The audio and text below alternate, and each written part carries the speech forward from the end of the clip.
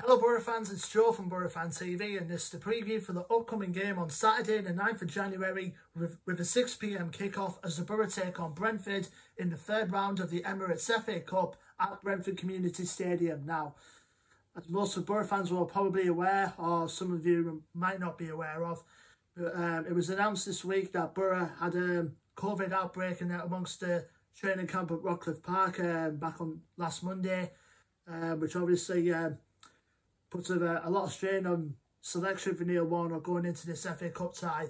But I do believe that 50% of the first team squad have came back with positive COVID tests, which is obviously sad news for us, and obviously all the best and well wishes to those who have been affected. So it puts us in a delicate situation going into the game on the game tomorrow, because, you know, there was some speculation that we might have to forfeit to Brentford on this occasion, but it's one of those, you know, we have to carry on with the game coming up, even though we've got 50% of our squad missing. It's a chance for our under-23s, which Neil Warnock confirmed in his press conference that 50% of the squad going into the game tomorrow are going to be from our under-23 side. So it's a good opportunity for them, you know, to one day have a future amongst the first team at the Borough. But either way, it's something else we have to get on with, and I'll explain a bit more about our situation regarding the COVID outbreak in just a little bit later on in the video. Going back to our last game out, we started 2021 off with a bang and 3 points to boot in the game, the 3-1 win over Wycombe at Adams Park, our first ever league meeting against them. Obviously we got off to a pretty rocky start, similar to Chef Wade. To be fair, both McNair and Fry were proved pretty fatigued at the back, especially McNair in regard to the first goal. Uche Piazzu run mazes around him, nutmegged him, and then tucked it away with a brilliant finish. Give credit to Piazzu for that, beyond the reach of Bettinelli. And then later on in the first half, we started to get a good rhythm flowing, and we equalised soon after with Marcus Brown, his first game back from injury, and he got himself a goal, his second goal of the season. So good credit to Marcus Brown for that. And then we went into the lead at half-time with a well-taken finish from Marcus Tavernier to get us in the lead going into half-time. It was a superb finish. Then second half, Wycombe did have their chances to grab the equaliser. We were playing with danger at times, and especially, you know, we have to thank the crossbar on this occasion for keeping us in the game. Well, keeping us in the lead, I should say. With Ryan Tavazzoli and Scott Cashgate both hitting the bar. And then Boro made the game safe with 3 points with 10 minutes to go in the game. Scramble in the box, and then Sheba Akpom managed to finish it off with a well-taken finish to send us back home from Buckinghamshire with 3 points under our belt going into the next few games that we have coming up, or could have coming up. Now, a bit of news on the transfer front. Boro did complete the deal for their first one of the window, with Jordan Archer coming in on a deal until the end of the season.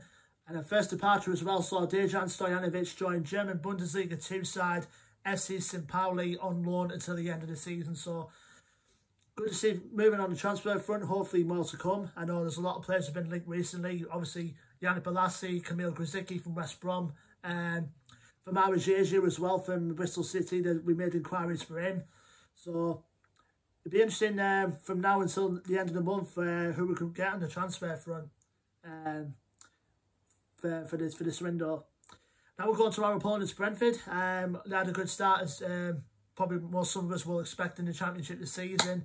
And the last couple of games have been a bit up and down for them. Last league game for them was obviously the 2-1 win at home against Bournemouth.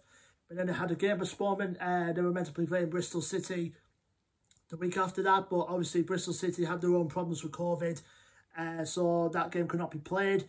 And the last game for Brentford was obviously the 2-0 defeat in the Carabao Cup semi-final against Spurs. So Thomas Frank's side will look to use the FA Cup as a potential for another good cup run for them.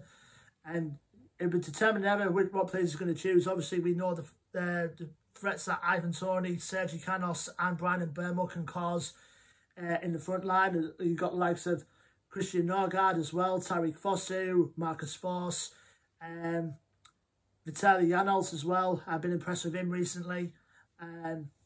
and they've got players to cover different sort of areas as well, like Pontus Jansson and Ethan Pinnock have been strong defensively for them. And we're a team that Brentford are going to pick out for the game tomorrow. They're going to be a threat no matter what, and Boro obviously you have to watch out for them. Now, this is our second time playing at the Brentford Community Stadium. Obviously, it's a shame there's no fans there to see it for obvious reasons. But the last game we played them at the Brentford Community Stadium was obviously the goal of straw we had against them. I remember Chuba Akpom had 2 glorious chances to at least get us on the score sheet, but that didn't arise now. Now, there's 2 games at the moment, obviously with the positive COVID tests around for us, which are likely going to be in doubt after the Brentford game.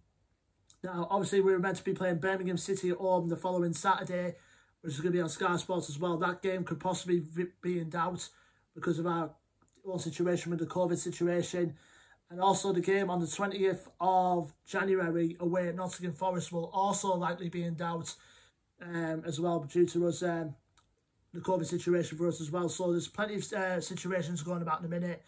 So I think the next possible fixture where we do have a full fit squad to choose from could be for the game on the 23rd of January when we play Blackburn at home.